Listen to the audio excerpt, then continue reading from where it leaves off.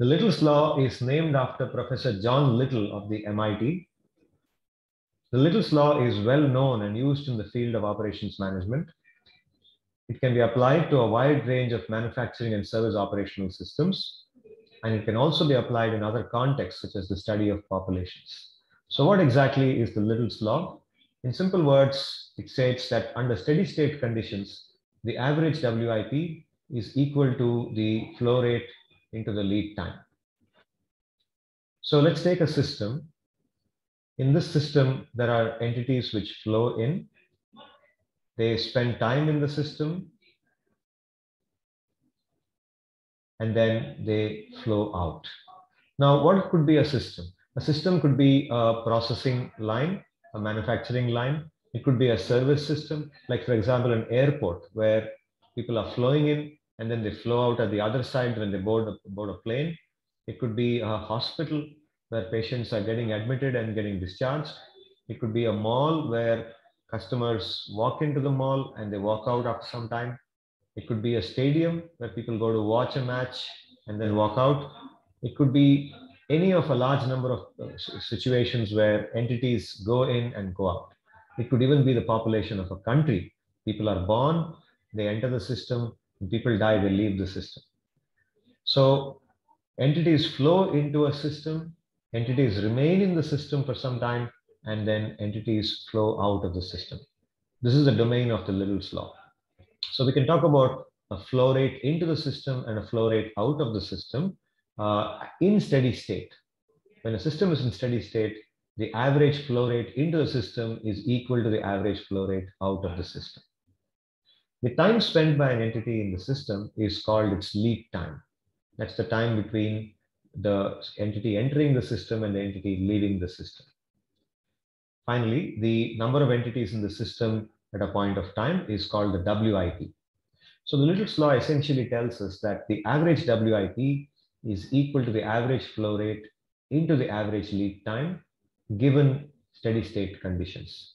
Mathematically, we can write it this way: L equal to lambda into W. Well, L is the average WIP, lambda the flow rate, and W is the lead time. This can be written in these ways as well. Knowing any two parameters, we can find the third one. Now, we also know that lambda is 1 by xi. Xi refers to the cycle time. So we can again rewrite Little's Law as L equal to W by xi, which when stated in words becomes the average WIP is equal to the average lead time divided by the average cycle time. The Little's Law is relevant. It's applicable simply because in several real life systems, which may not be under steady state at every point of time, are in steady state or display steady state behavior over sufficiently long time periods. This makes the Little's Law very universal in its application. Now let's look at a couple of examples to understand how Little's Law can be used. The first is that of an outpatient clinic which works 12 hours a day. On an average in this clinic, it's observed that 542 patients visit each day and seek consultation. And typically, a patient spends about 28 minutes in the clinic. So we are asked to find out how many patients are present in the clinic on average at a given point of time during the working hours. So here we can apply Little's Law, L equal to lambda into W. We are given lambda and W. Lambda is 542 over 12 hours. 12 hours is 12 into 60 minutes. So 542 divided by 12 into 60. That is the flow rate per minute, number of patients coming in per minute or going out per minute. And this when multiplied by W, which is 28 minutes, the lead time will give us L. So L works out to about 21 patients. This means that at a given point of time, there are about 21 patients in the clinic on average.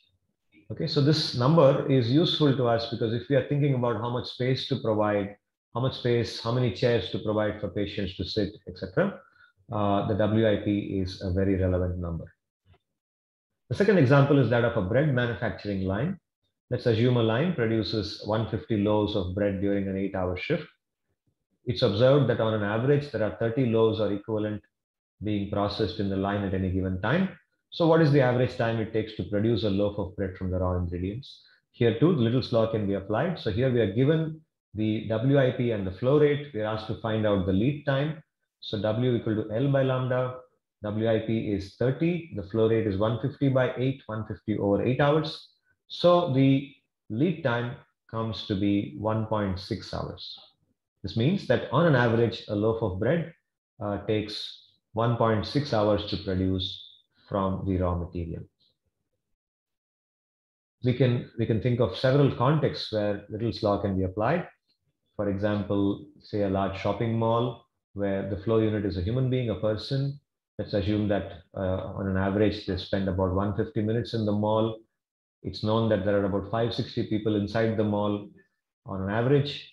So if these two numbers are correct, then the flow rates into and out of the mall would be 3.7 people per minute, approximately. Similarly, the cycle time, the time elapsed between two successive people entering the mall or two successive people leaving the mall would be about 0.268, 0.27 minutes per person. Okay, the second example is that of a regional passport office. So here we can think of the passport application as the flow unit. The passport application is processed through various stages and eventually becomes a passport, a new passport. So imagine that this takes about 16 days to happen. That's the lead time or the flow time. The WIP, the number of applications under processing at any given point of time, let's say is 448.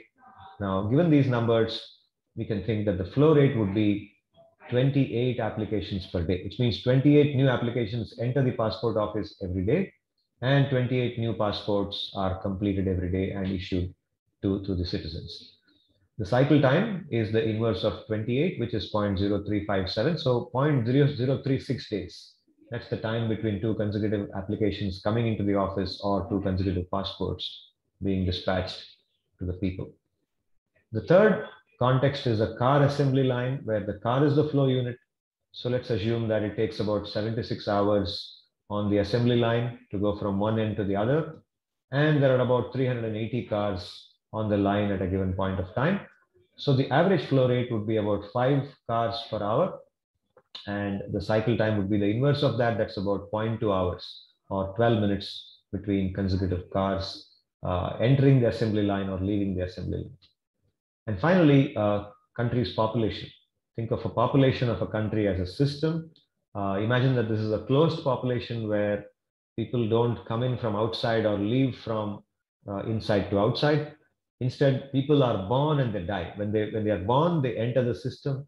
When they die, they leave the system. Now, if this system is in steady state, then the number of people born in a given period of time, let's say per day, would be the same as the number of people who die in the system per day. Let's assume that the lifespan of a person in this country is 62 years. So that's the flow time or the lead time. The WIP, number of people in the country at a given point of time, the population is 300 million.